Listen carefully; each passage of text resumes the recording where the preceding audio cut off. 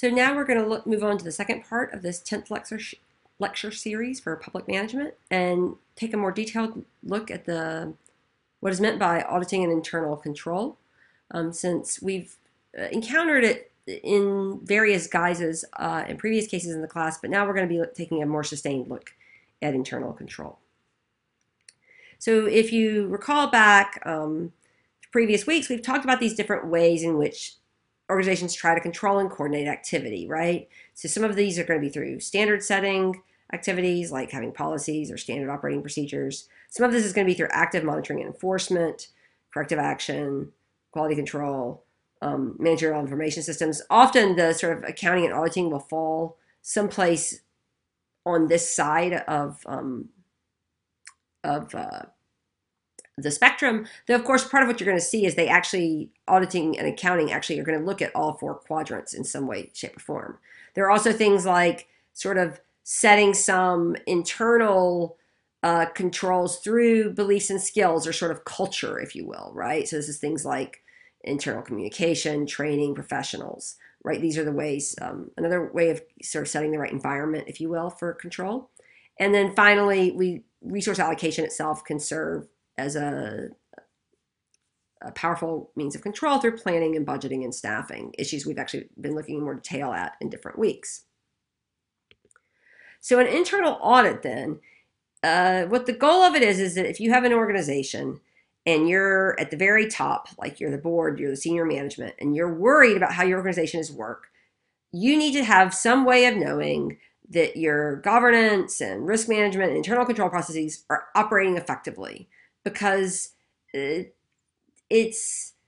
can't just sort of take the word of the top managers, right? They could be lying, they could be misleading you, they might not even know themselves. So in essence, what organizations have moved towards in the US and really throughout the sort of advanced industrial countries, but these types of procedures are spreading beyond that, is the idea of internal auditing, which are ways for organizations to self-regulate and can provide timely protection against reputational risks. And there are then chartered groups, say this is from this particular definition is from the Chartered Institute of Internal Auditors, but there are other similar organizations in many countries. So in other words, what the major goals of internal control are to basically provide reasonable assurance, again, to this sort of governance group, the executive board, whatever the sort of top level governance is, as to the reliability of financial reporting, whether or not the organizational goals, operational or strategic, are being achieved effectively and efficiently, and the extent to which the organization is actually complying with various laws and regulations. So that's the goal, is basically not to necessarily give an assessment like it's, it can be hard sometimes to provide this, but basically the idea is you're providing assurance, right? So you can't guarantee something, but you can provide some level of assurance that these things should be working efficiently and effectively or reliably. Internal control auditors tend to look at 5 major control systems. Again, these are going to correspond fairly closely to the control systems that we've been looking at in previous week's lectures. So the environment is going to be things like the culture, it's setting the tone, it's the foundation. So sort of like, do people, yeah, culture is probably, it's this sort of internal norms and beliefs and norms that's quite important to control. Risk assessment is looking at basically sort of concrete risks and how they should actually be managed. Information and communication is making sure that are people getting the information they need in order to do their jobs effectively. So we've run into a few places, right, where we've thought, oh, well, can this person actually go out and check and see whether or not a document has been written? Well, they need to have some way to get information. So the idea of an internal auditor is they're doing very much like what we might do with our cases. They come in and look, are they getting the information they need to do their jobs effectively? Control activities are looking at the very specific policies and procedures that make sure that when somebody gives a directive, it's actually being followed out. Like what are the checks and balances, if you will, on those? So we've looked at some of this. It's basically internal regulation processes. The one we've been looking at some is budgeting, and we'll look at that in a little bit more detail in a second. And then, of course, there's always this idea of monitoring. So basically, are we sort of always checking what are the processes that are used to assess this quality of internal control performance? So how are we actually monitoring our internal controls? Just to give you a sense of how widespread the notion of auditing and internal control are, in the private sector, all public companies are required to actually include an internal control report. So this is, again, it's very much like auditing and accounting, but again, you can see that it goes beyond just double checking budgets to a wide range of assessments of different aspects of organizational operation. So you can see here again that there has to be some sort of an opinion or an assurance expressed, an opinion expressed on management's internal control. So the opinion basically is basically, do you think it's effective or not? And this is what we see, that the opinions end up being quite pivotal in the case that we're looking at this week. So the idea then is that what an internal auditing control process does is the input's going to be some sort of information about operational programs. Some of this might be purely numbers, budgets, amounts spent, expenditures, but some of it's going to be other types of information. You might actually put in work process flow charts, for example, or other things about failure rates or error rates, right? So there's all sorts of different information that go in. The integrated internal control function is supposed to monitor and assess and correct. So the idea, again, with integrated internal control is that it's actually taking place inside the organization itself, as opposed to having these external auditors have to come in and do it. So there's actually internal controls that are constantly operating within an organization to provide assurances up the ladder to the governance body. And output is going to typically be some sort of a statement of assurance, an opinion, something like that, right? It's basically an all things considered assessment, typically, of how reliable, effective, compliant the different aspects of the organization are. So when we think about internal regulation of expenditures, this is just sort of a rough breakdown of a generic breakdown of what this might look like is when we think about internal budget control. And we talked about this some, again, in the week on Brazil in Action, is that we might be, say, tracking expenditures and documentation of those expenditures and matching that up to a budget, deciding, whether or not those things match or not. If there are anomalies, if something is lacking documentation, if more was spent on one project than was supposed to be, et cetera, those can get investigated.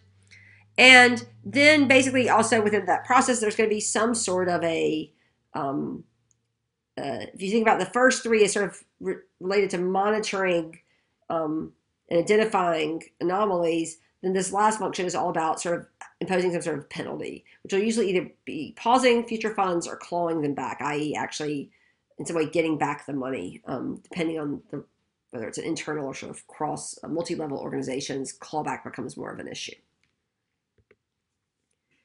So just to be clear then, what the European Court of Auditors is while it's within the EU, it technically speaking is actually external to the Commission and its organizations, right? So they're actually serving in a sense as external auditors. And what they do is, again, it's a court, and it's supposed to be auditing the accounts of all EU institutions, and it's comprised, like everything else in the EU, as a member from each EU member state. And basically, a lot of their work is on budgeting and management policies or other policies, particularly in areas relating to growth and jobs, added value, public finances. So they're basically looking to see whether or not the policies are effective or not in these various areas. And the ECA is auditing the budget both in terms of revenue and its spending, right? So they're looking at both sides, where the money is coming from and then how it's going back out. We're going to be looking a lot at the expenditure side and comparing it to the budget in this week's case. So what comes out of this process, as I said before, is basically something like a declaration of assurance. So in essence, are they finding errors or not in these audited expenditures? And if they find errors of any sort, then you get a negative declaration of assurance. You say, there's no way we can be comfortable or confident that this is a reliable financial process. And in 2015, just to give you a sense, it was its 21st consecutive negative statement of assurance. So there's basically never been a positive DAS for the European budget. You can imagine that's not great news. Um, so part of what's happening is that even below that, they might still though be able to endorse the handling of the budget. And what you can find is that there have been certain years where the courts actually basically refused to endorse the handling of the budget. The first was in 1984, but then it happened again in 1999, which is what led to the Santerre Commission resignation, the thing that sort of set off the SCPU case in the previous week. And that's, of course, important because, as I pointed out before, with the commission, there were specific expenditures they identified that were actually quite scandalous, but not necessarily all of them, but the whole commission still had to resign. So just to give you a sense, these are the estimated error rate in the structural and agricultural funds. So this is money basically spent on social welfare and agricultural subsidies in essence. And so the estimated error rate, you can see it actually comes down fairly substantially from 2007 to 2009. It never, even the lower bounds never quite make it down to 2%. And then after 2009, it sort of goes up a little bit and it maybe seems to come back down some. So it's useful to sort of see that based on audits, this is what you have. I will point out that it's important to keep in mind what the error rate means. It doesn't mean that the funds were misappropriated. It typically means that the documentation isn't available, that they can't be sure that money was spent on a specific thing or not. And I should also point out that in my own experience with the EU, the threshold for which substantial documentation has to be included is quite low. So basically, any expenditure, with almost no exceptions, if you spend $10 on something, or €10, €5, you still have to include it. There is a slight allowance where they actually allow per diem if you're traveling, so that makes it a little bit easier. But you can imagine that people might accept expenditures, and one of the things that we know about the EU is because it's multi-level, you have thousands of organizations, each of them with their own internal budgeting person who may or may not decide to issue a reimbursement. So every single time there's a piece of paper missing, that is an error. And so the error rate can end up creeping up quite high without it actually meaning that there is any type of scandalous undertone to the way, to the disbursement of funds.